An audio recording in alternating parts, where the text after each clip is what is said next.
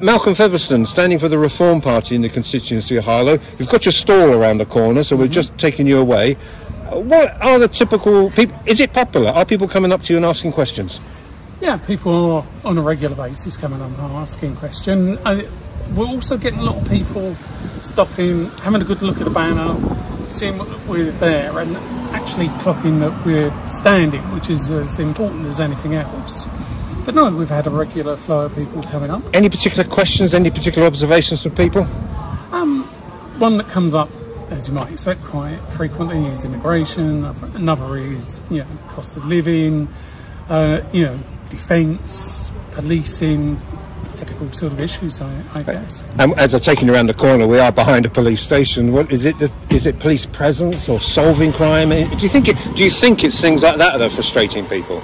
Yeah, I think it's people when they were growing up, we're used to seeing coppers around, and I think a lot of people feel, and I certainly feel, that the visible presence of the policeman is a deterrent. I think that, and it's also a reassurance for people.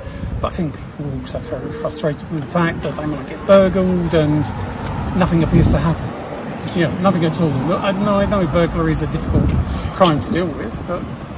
One of the candidates in the local election said knocking on doors in streets, immigration came up. When it came to the... I was standing in the Stowe, on Friday, immigration came up. Yep. Do you think that's a frustration regarding Brexit? Do you think, something along 8 years later, people are still a little bit frustrated they haven't got what they thought they were voting for? Yeah, I think people are very frustrated with that. And in fact, not only have they not got what they thought they voted for, they've got the inverse of what they voted for. I mean, we've had huge volumes of net immigration in the last couple of years, and people are asking why. We thought we were getting back control. We seem to have lost control. And I don't think it's because we lost control. I think it's because the Conservative Party actually quite like a large flow of cheap labour. So, they've been very complicit in this, and what they want, what people want, is, controlled immigration. And they want immigration which is less about cheap labour and more about cultural fit.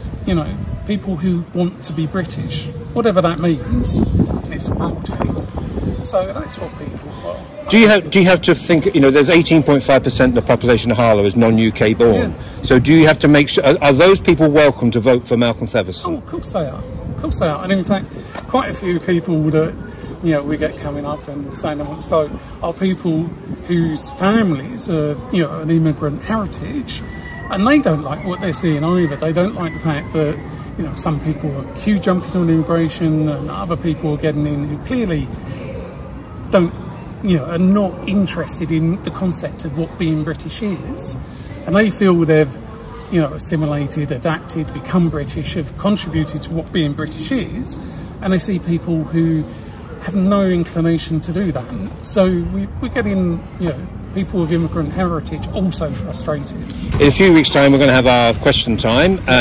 All questions, different questions will be asked. Are you looking forward to answering or having a go at answering questions on all subjects? Yeah, I mean, obviously there are some subjects I know more about than other subjects. I mean, we have a very broad, well, we call it a contract, but very broad manifesto. I wouldn't pretend to know it to the nth degree. I will do my very best, but I will also be honest about areas where, it's... For example, as a resident, are you going to say, where's my new hospital? I mean, and to be frank, I see the plans. I hope it's going to happen, whichever government gets in. But, realistically, we'd have to see what happened if we got in. We'd have to, see the lay of the land, see what finances were, see what the priorities were. But I think everyone wants the health service sorted out, don't they? They do. You're here in your stall in the town centre. You must have a small, compact but bijou team. Small team. Are you going to try and get on the doors? Is that tricky? You're just trying to try and get to the parades and the precincts. No, I mean realistically, there's this election's come earlier than we would have wanted. We haven't built the presence we would have liked. There are 45,000 households in the constituency. Knocking on doors is beyond our resources.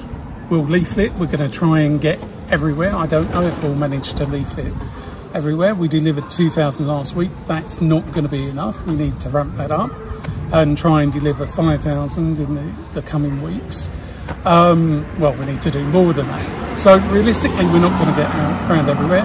We're going to do at least 2 street stalls a week, Central Harlow, and then we're going to go around places like Staples High and the Stowe and the like.